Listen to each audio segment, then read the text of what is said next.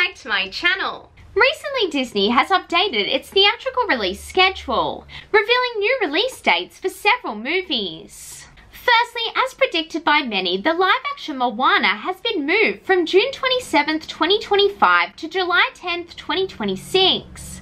This is to separate it from the animated Moana 2 releasing in November 2024. Secondly, Toy Story 5, initially announced for 2026, has been given a specific release date of June 19th, 2026. This means that there is an empty Pixar slot on March 6, 2026. This movie will likely be announced at the D23 Expo 2024 and could be the musical in development called Ducks. Thirdly, even though Frozen 3 was announced as Disney Animation's 2026 movie, the movie for that year is still described as untitled, implying that Frozen 3 could be delayed. Fourthly, there are a couple of untitled Disney films on the schedule that could be the live-action Lilo and Stitch. Anyway, that is all for today. Like this video if you liked it and please subscribe.